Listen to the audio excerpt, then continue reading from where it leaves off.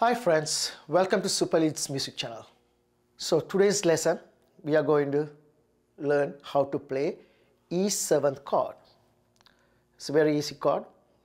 So your index finger on 3rd string 1st fret, your middle finger on 5th string 2nd fret.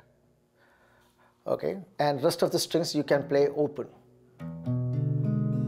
It's a nice blues chord. So you can play the blues rhythm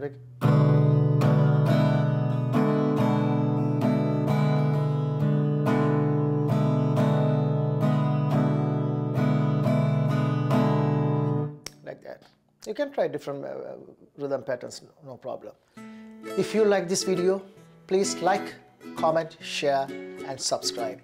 And please don't forget to click the bell button to get notifications on our future videos. Thank you so much for your continued support. God bless you all.